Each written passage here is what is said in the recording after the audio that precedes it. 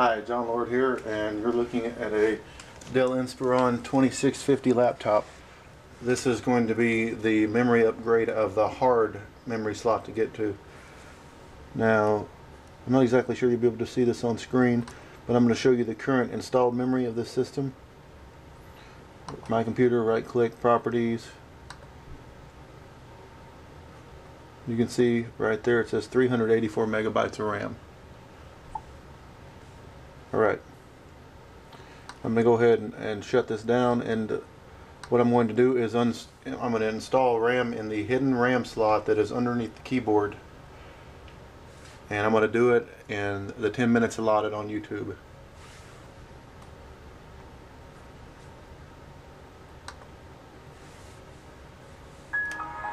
First thing you got to do,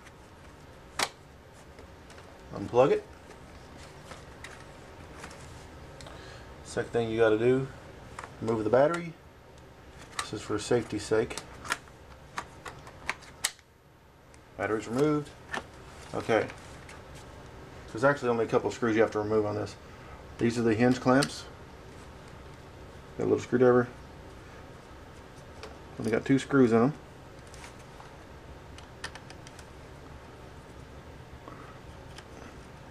This model only came with 128 mega RAM in it, and I want to put the full 512 in it. The bottom slot was empty, but the top one already has a card in it. So what I have to do is take out the top card and replace it. The top card is hard to get to.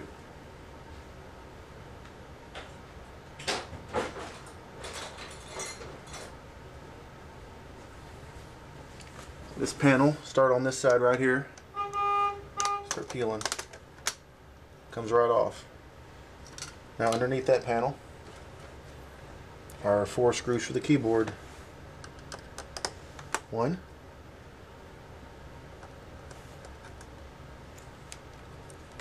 2,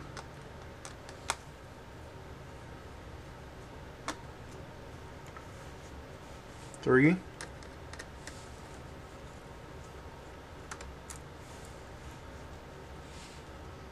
4.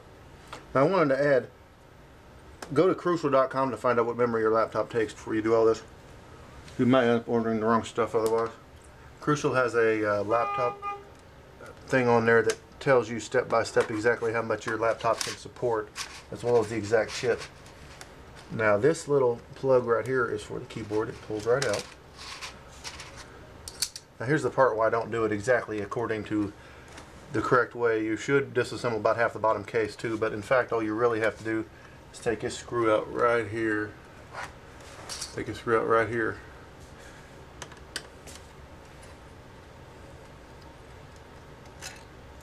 Now that I have that screw out, I can actually take this panel and swing it up, and it'll bend a little bit, but there's the memory slot.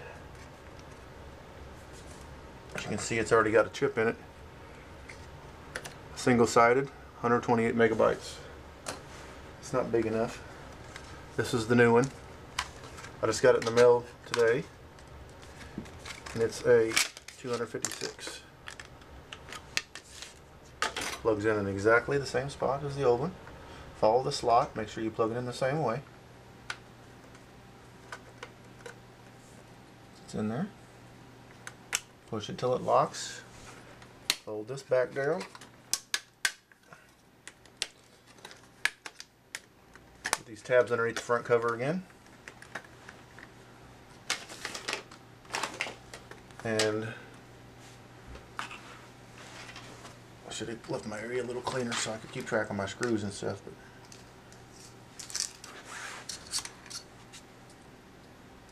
this is the only hard part of the entire setup, is lining this plug back up again.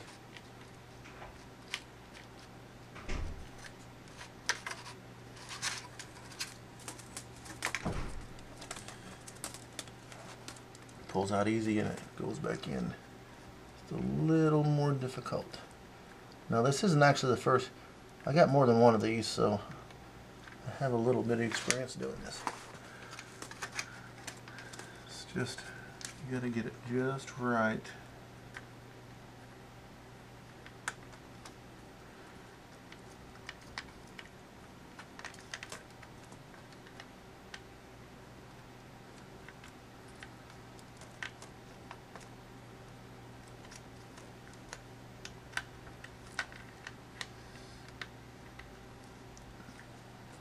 So you got better lighting than I have too.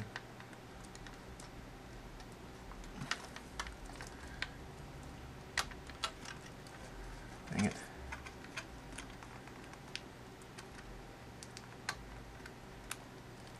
I should edit for content when I'm done. I'm gonna end up swearing at it.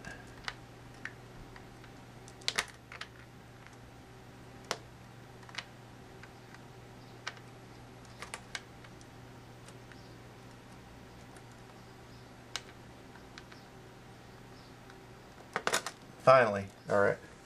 Finally got that back in position. Now for the reassembly process. The one screw on the inside.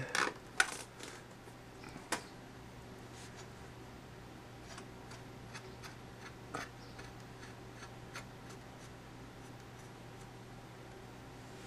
the keyboard back in place. Gotta push this down first so it'll actually go back in place. It bends a little bit when you fold it up. Not really an issue, but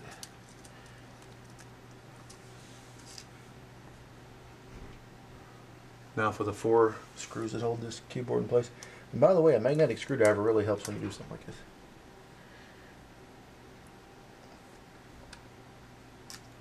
It's almost impossible to lose the screws when they're stuck to the screwdriver.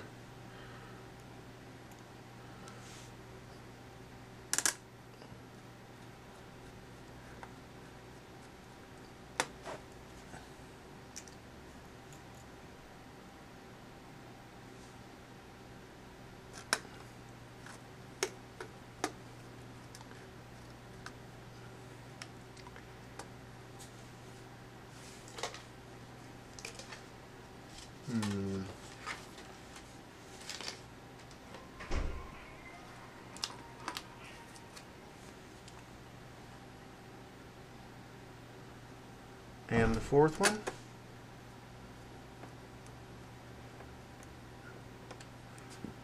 Now we got to do is lay this decorative cover back in place. Snap it.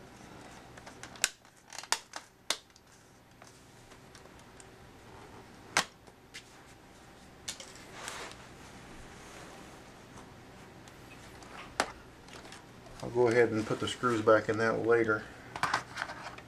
Put the battery back in. Plug it back in. Now with any luck, we'll boot back into Windows and it'll say the new amount of memory of 512. I'm just going to go ahead and shoot into BIOS this time. Yep, there it is, system memory, 512. See if you can get a better view of that.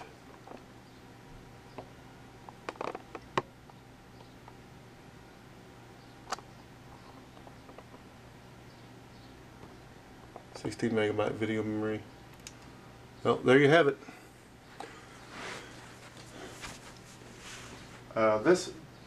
What's interesting to note about this build is that some websites claim that the memory slot that I just replaced isn't actually there. They claim that the chips are soldered to the motherboard, but as you can see, that's not the case. And I have demonstrated that in most laptops it is easily something that the owner can upgrade themselves without having to spend 80 to 100 bucks for a tech to do it. Happy computing, stay streaming, and John Lord signing off.